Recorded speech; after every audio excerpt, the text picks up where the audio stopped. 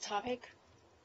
A couple of different issues. First on Ukraine, do you have anything on the resignation of the Minister of Economic Development? Because he was seen as a figure that implements real reforms, and ambassadors from 9 countries, including the American ambassador, has expressed disappointment.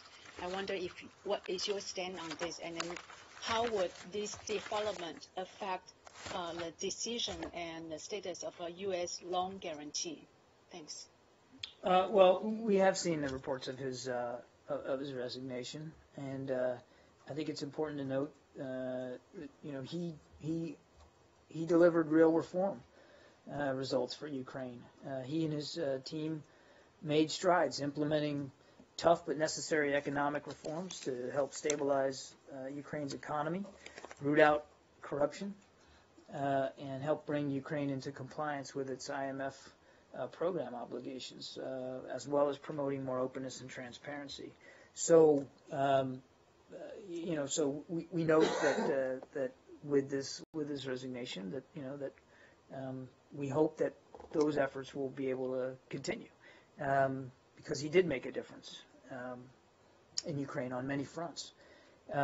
Ukraine's stable, secure, and prosperous future is going to require the sustained efforts of a broad and inclusive team going forward of dedicated professionals like him, who put the Ukrainian people's interests above their own.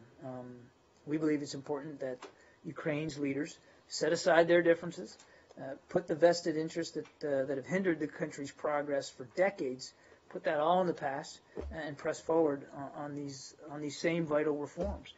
And in doing that, they will continue to find a friend in the United States of America.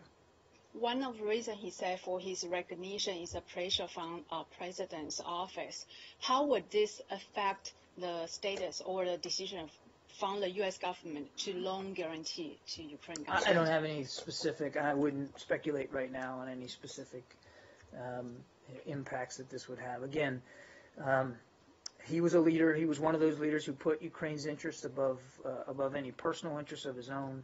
He did implement some important reforms. We want to see those reforms continue, but I wouldn't speculate about hypotheticals going forward with respect to decisions that we haven't even discussed making.